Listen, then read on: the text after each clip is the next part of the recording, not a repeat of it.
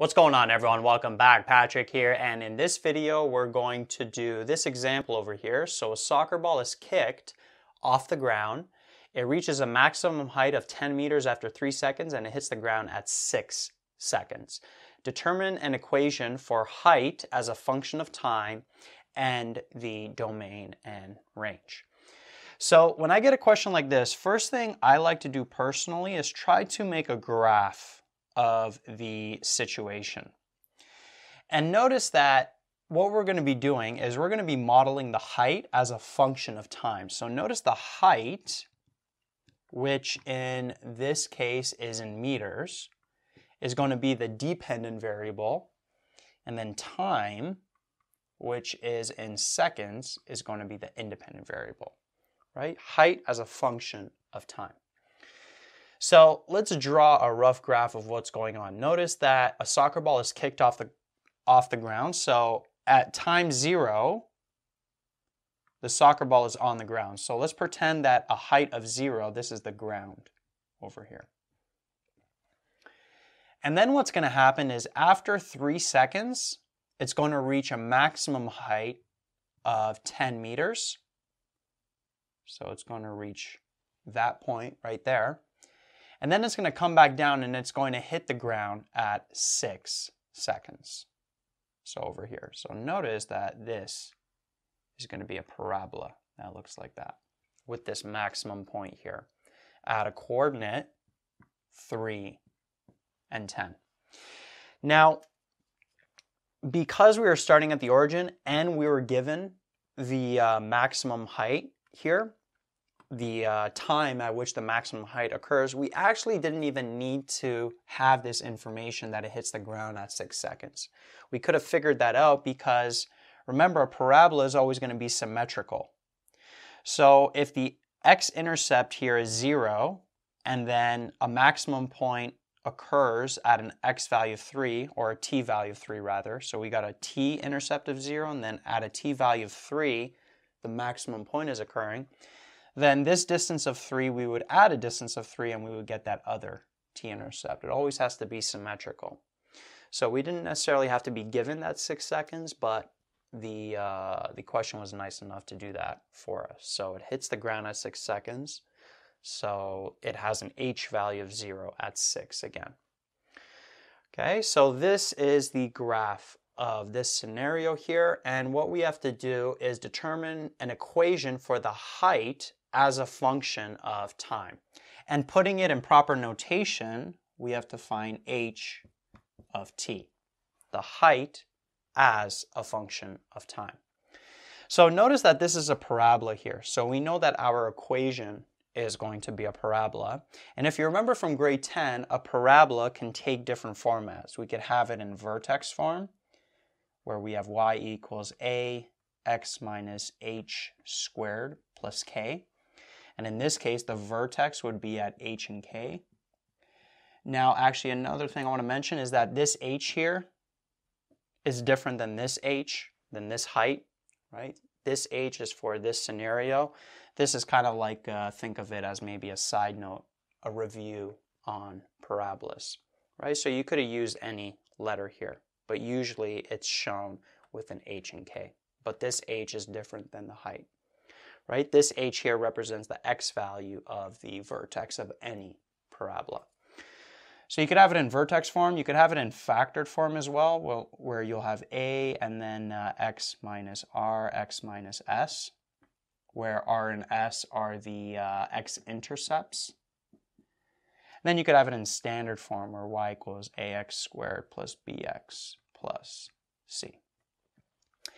And the format that I'm going to use is this one over here because we're given the vertex. It's at 3 and 10.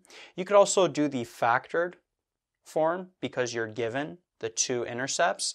And actually, you know what? I'll do the factored form quickly after as well. So I'll show you both of these here. And then the standard form we're going to ignore for this question here.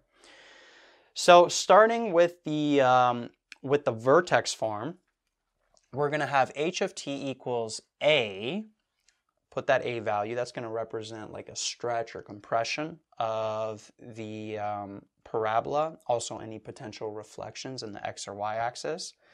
And then we're going to have X minus H. Now, in this case, we're not dealing with X values, we're dealing with T values. So I'm going to write T minus, remember this H value is the X value of the vertex. The X value of the vertex in this case is 3. So this is going to be 3 squared plus the K value, the Y value of the vertex, which is 10. So that would be positive 10. Okay, so I'm going to erase this here. Give myself some room in case I need it. So if you remember, what we got to do now is we got to pick another point on the parabola and plug it in for T and H and then solve for this A value, because this A value here can be anything. You can have an infinite amount of parabolas with a vertex at 3 and 10. Okay, they could be opening up, they could be opening down. We know this one's going to be opening down, so we know that A value is going to be negative when we solve for it. But it could be compressed, it could be stretched out, right? It can, there can be an infinite amount of parabolas that have a vertex at 3 and 10. So we got to find the specific A value at which, with how this specific parabola is going to be modeled. So we would pick another point on the graph. We could pick 0 and 0 actually. Or we could pick 6 and 0. It doesn't matter which one we pick. We're going to get that same A value. Let's pick 0 and 0. I feel like that's the easiest one to work with. So we would plug in 0 for H, 0 for T. And now notice we just have to solve for that A value. That's the only variable in this equation. So we would have negative 0 minus 3 is negative 3. Negative 3 squared is 9. 9 times A is 9A. And then this positive 10 we're going to bring over. It's going to be negative 10. And so divide both sides by 9, get the A by itself, we're going to have negative 10 over 9. Okay, so the A value is negative 10 over 9. And so that there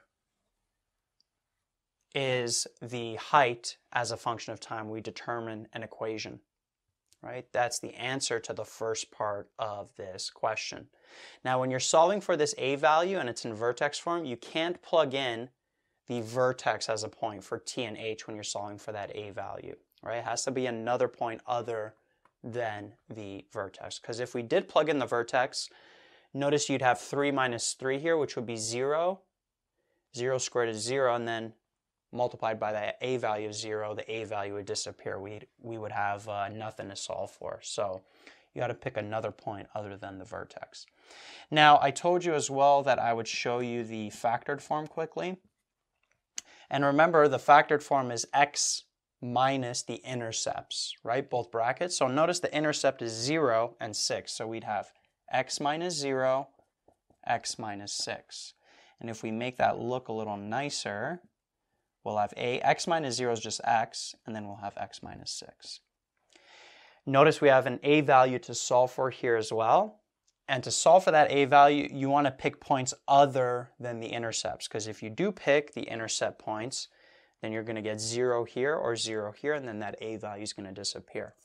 So when you're working with the factored form, then we can pick this point 3 and 10 to plug in for the H value and then the X value. And actually, it shouldn't be X, my bad. This should be T the whole time. Keep forgetting that. Okay, so if we plug in 10 for H, we plug in 3 for T, or sorry, yeah, 3 for T, and then we're going to have the A value, and then over here we'll have 3 minus 6. Notice we'll have 3 times negative 3, which is negative 9, and 10, and so the A value is going to be negative 10 over 9. Okay, so another way to show this function is like that. This is T minus 6, and this are the exact same thing. If you were to take this and expand it, take this and expand it, like FOIL this out, distribute this, you'd get the exact same expanded values. So both of these equations are correct. In my opinion, I think it's better to use this one. Whenever you're given a vertex, personally, whenever I'm given a vertex of a parabola, I always use the vertex form. Okay, so that is that. That is either answer for the first part of this question, an equation as a function of time. And now what we got to do is figure out what the domain and the range is. So notice that for a regular parabola, what would be the domain in this case? The domain would be, t can be anything. If this was just a regular abstract parabola with no word problem attached to it, notice the t value can be anything because technically this extends all the way down and it keeps going on forever.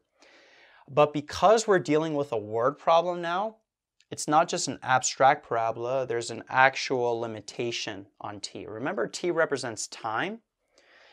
And so notice that the time is going to be from 0 to 6 to when the ball hits the ground. And that's all that's going to be modeled for this situation. So the t value can be anything, but it actually has to be between 0 when the ball is launched or when the ball is kicked to when the ball hits the ground. That's the only time that we're going to be looking at for this specific scenario here. So there's a limit on t. And if we showed this in interval notation, we'd say t is an element from 0 to 6, and we would put square brackets there because it's inclusive of both of those. Now, what about the range?